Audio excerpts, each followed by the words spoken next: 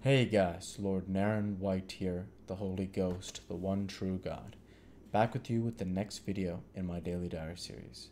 As usual, before I discuss what I have achieved since yesterday's Daily Diary video, I want to read you a chapter from the Bible.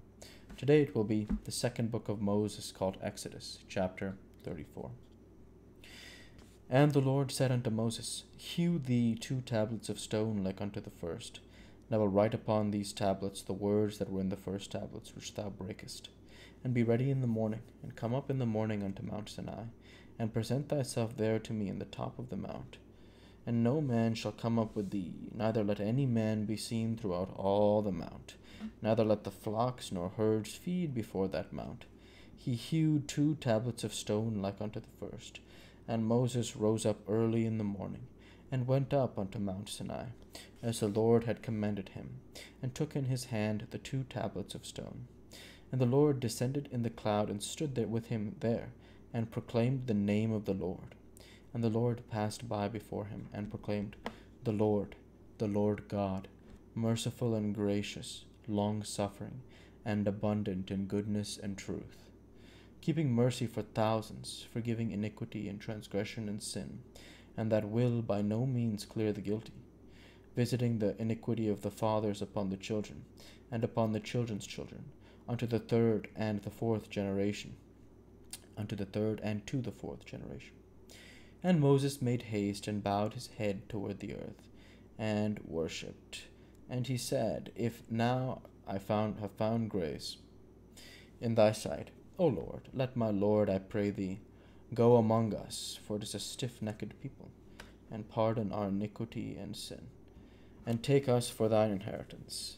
And he said, Behold, I make a covenant before all thy people. I will do marvels, such as have not been done in all the earth, nor in any nation, and all the people among which thou art shall see the work of the Lord. For it is a terrible thing that I will do with thee. Observe thou that which I command thee this day. Behold, I drive out before thee the Amorite, and the Canaanite, and the Hittite, and the Perizzite, and the Hivite, and the Jebusite. Take heed to thyself, lest thou make a covenant with the inhabitants of the land whither thou goest, lest it be for a snare in the midst of thee. But ye shall destroy their altars, break their images, and cut down their groves. For thou shalt worship no other God, for the Lord, whose name is jealous, is a jealous God. Lest thou make a covenant with the inhabitants of the land, and they go a-whoring after their gods, and do sacrifice unto their gods, and one call thee, and thou eat of his sacrifice. And thou take of their daughters unto thy sons, and their daughters go a-whoring after their gods, and make thy sons go a-whoring after their gods. Thou shalt make thee no molten gods. The feast of unleavened bread shalt thou keep.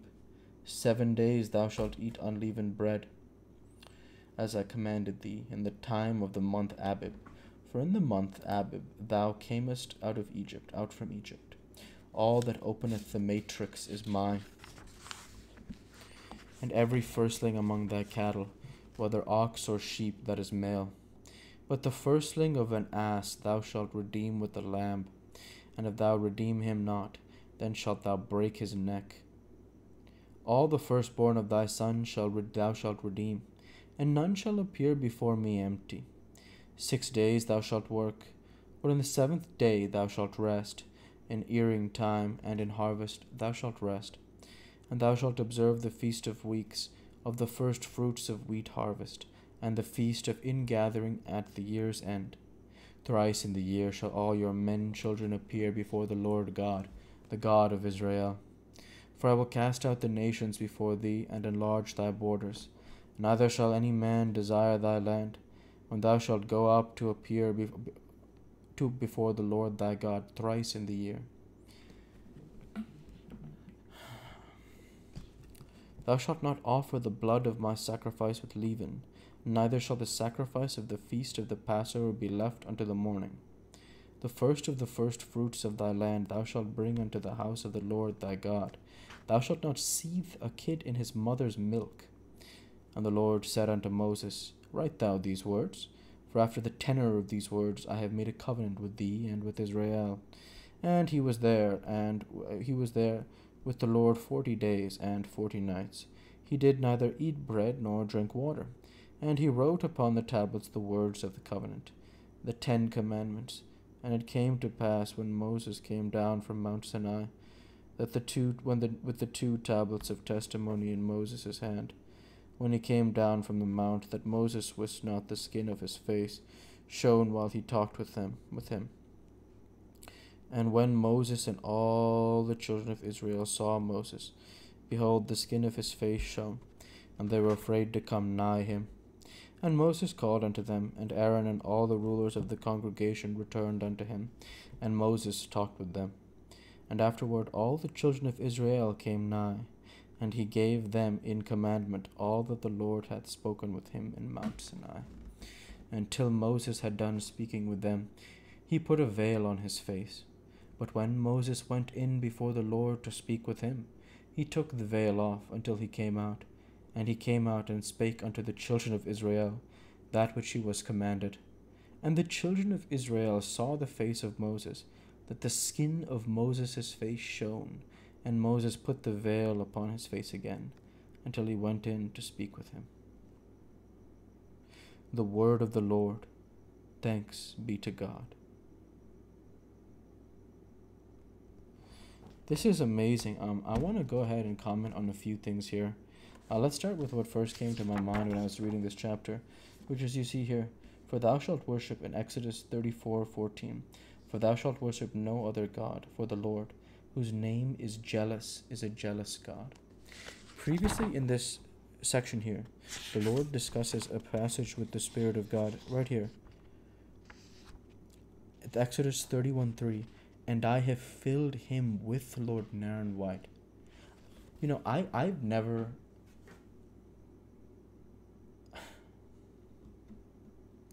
I'm trying to find the right way to articulate my thought here. I think the only men I would want to speak about the Spirit of, like, having some sort of ethos, having the ethos to say they have achieved more in history than me, are the Father and the Son. And the way the Father says this line here, he says, and I have filled him with the Spirit of God, giving him the emphasis that he filled Bezaleel with Lord Naren White, that it was not Lord Naren White who filled them out of the goodness of my spirit, but that he does so. And again, Jesus does the same thing again. He says to the apostles, receive ye the Holy Spirit. So Jesus takes an ownership again of what it means to have the Spirit indwell them. That's my understanding. The word is indwelling. When one is filled with the Holy Spirit, that they feel that fire that I have within myself of infinity. So really, that's it. Those are the only 2 men I want to have. That I feel comfortable with them speaking about that they told the Holy Spirit, or they, I'm not sure, that they have filled someone with the Holy Spirit or something like that. Okay, so next, very powerfully here. Take a look here at the end of the chapter. And afterward all the children of Israel came nigh, and he gave them in commandment all that the Lord had spoken with him in Mount Sinai. Until Moses had done speaking with them, he put a veil on his face. So the Lord puts a veil on his face. And then, but when Moses went in before the Lord to speak with him, he took the veil off until he came out. And he came out and spake unto the children of Israel that which was commanded. And then the children of Israel saw the face of Moses, that the skin of Moses' face, Moses, who was born fair, and Moses was exceeding fair. I believe St. Stephen says this in Acts of the Apostles. Again, Moses is level 2. He has smooth skin. He can give seed, things like this. So he's a blessed man. He's a prophet. And again, St. Stephen says in Acts of the Apostles, and I want to make sure I'm not reading this incorrectly.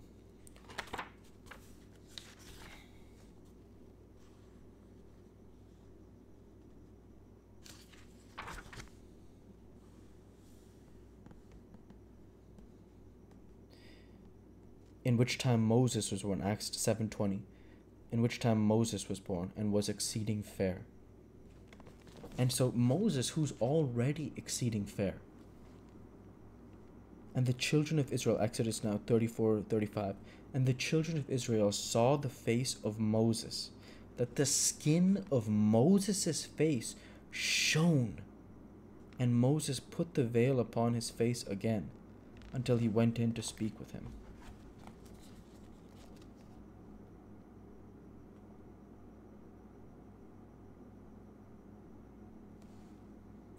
I could have misinterpreted this. I need to understand this. It could be Moses whose face is shining because of the good works he's done. I want to make sure I'm understanding this correctly.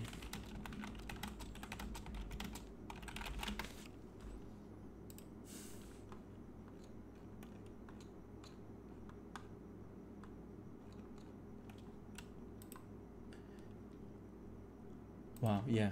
Moses, this is it. This is a credit to Moses. It's Moses' face who shines here. And afterward the children of Israel came nigh, and he gave them in commandment all that the Lord had spoken with him in Mount Sinai. So this is another credit to Moses, which actually it doubles with what St. Stephen says, which is even more beautiful because that's actually probably the correct emphasis. Moses, who is exceeding fair, now his face is going to shine. It says here, until Moses had done speaking with them, he put a veil on his face.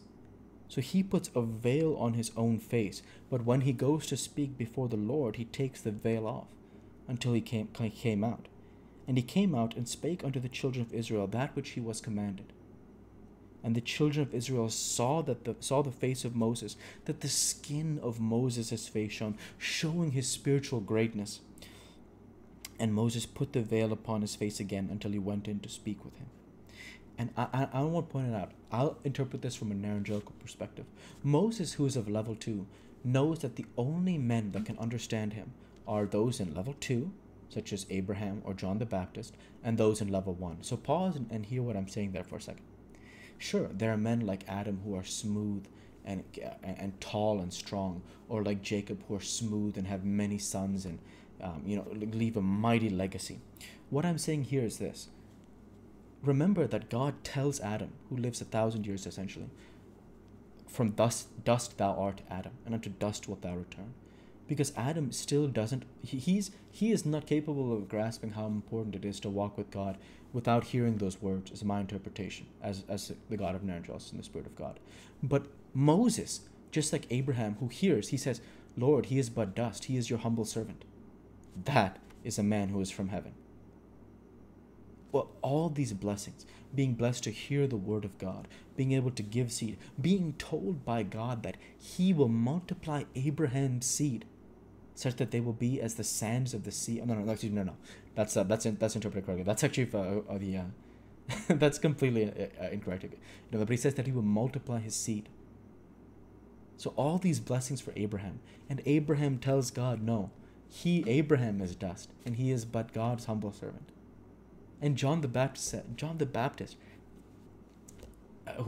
the greatest man ever born of women, he says to his believers, he says, nay, the one that cometh after him, John is not worthy to touch his sandals or something. Those are the prophets. That's how a prophet speaks. That he has so given his life to God that there is no other purpose without God. I heard something recently. I was watching.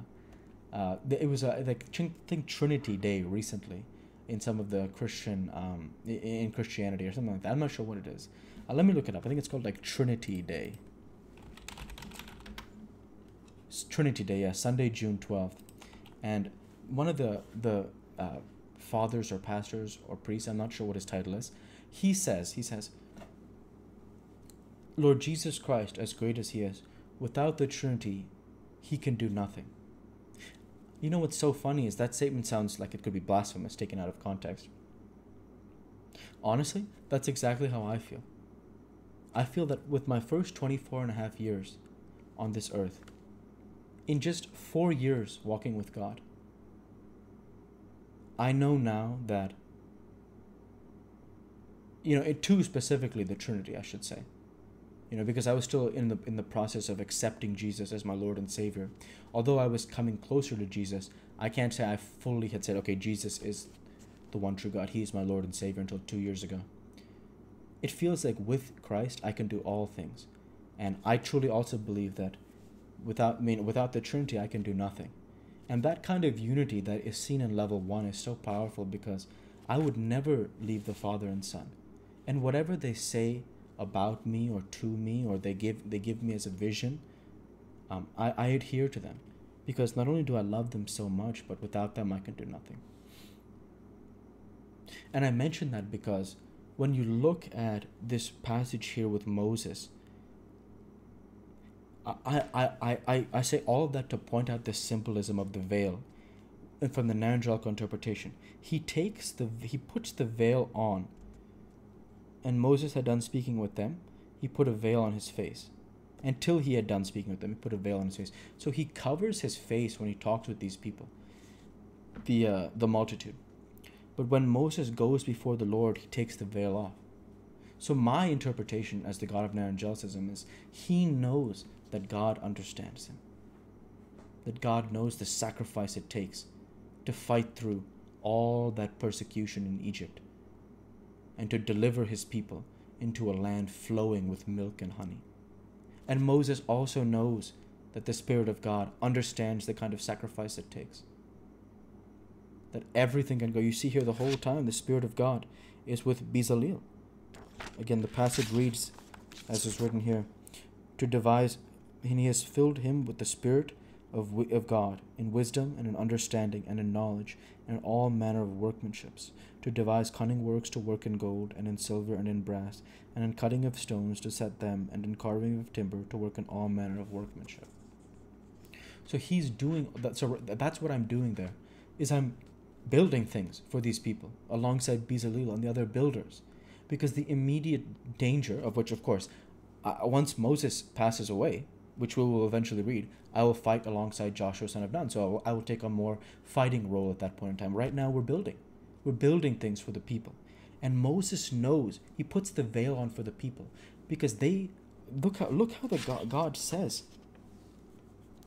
lest thou make a covenant with the inhabitants of the land, and they go whoring after their gods, and do sacrifice unto their gods, and one call thee, and thou eat of his sacrifice. And thou take of their daughters unto thy sons, and their daughters go a whoring after their gods, and make thy sons go a whoring after their gods. Thou shalt make thee no molten gods. God, remember, God knows before the flood, man's thoughts were only continually evil. He knows the evil thoughts that the multitude is having. Why worship Father? Now, I don't want to put just pretend I know, but as an example of these people thousands of years ago, they may have said something like, thought something like, why not just worship the gold? Because with the gold you can buy something. But where is God? They can't see him. But God is there. And his name is jealous, and he is a jealous God. And so Moses puts that veil on in front of them. My interpretation is the Narengelical, as the God of Narengelicism.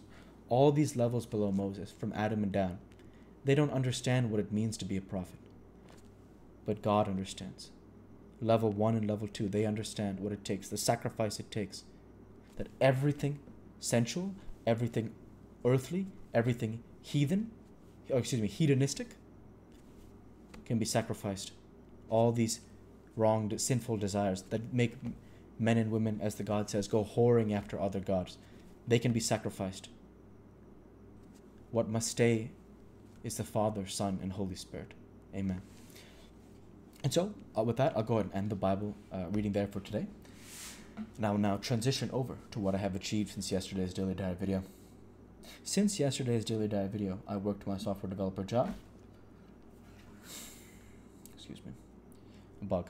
I uploaded and scheduled my core workout video from 6:15:22. I uploaded and scheduled my legs workout video from 6:16:22. I uploaded and scheduled my Daily Diary video from 6:15:22. And I have created this video, and I will upload and schedule this Daily Diary video from 6:16:22. And with no further achievements since yesterday's Daily Diary video, I want to say thank you for watching, and I hope you enjoyed. Please like, comment, and subscribe, as it greatly helps the channel. Light be with you all. Take care, and thanks again.